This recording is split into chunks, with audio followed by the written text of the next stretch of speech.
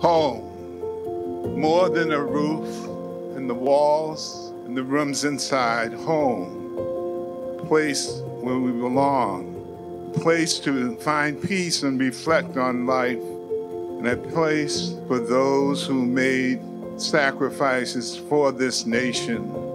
We remember them on this day. Since opening our doors in October of 1991, the Long Island State Veterans Home has provided care to over 15,000 veterans. We continue to be honored to care for the 1%. The 1% of Americans that have worn the uniform. We owe a debt of gratitude to these brave women and men, and Stony Brook University's decision to operate a state veterans home honors all from our region who have served in the armed forces. This university is proud to be the home to such an important facility, a resource for and a monument to our country's heroes.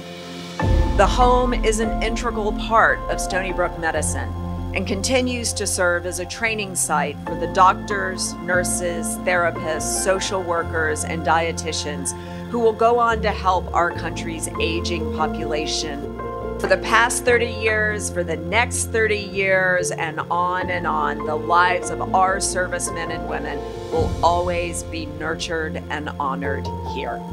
As the son of someone who was a veteran of the Navy in World War II and the grandson of a Marine from World War I feel like when I walk in these halls, I can hear my father and grandfather, and I can only hope that they receive the same kind of outstanding care that the veterans here receive.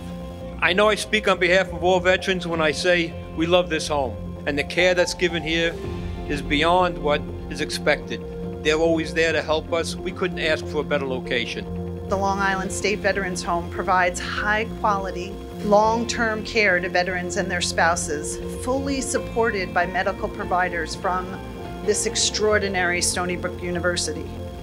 We will all know someone who needs long-term skilled nursing care, and it's so wonderful that this great facility is right in our backyard to serve our nation's heroes.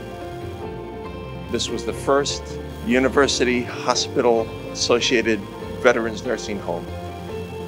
It broke the mold and it set a new plateau for excellence, and you were all a part of that, and you continue that by being here today. Thank you so very much.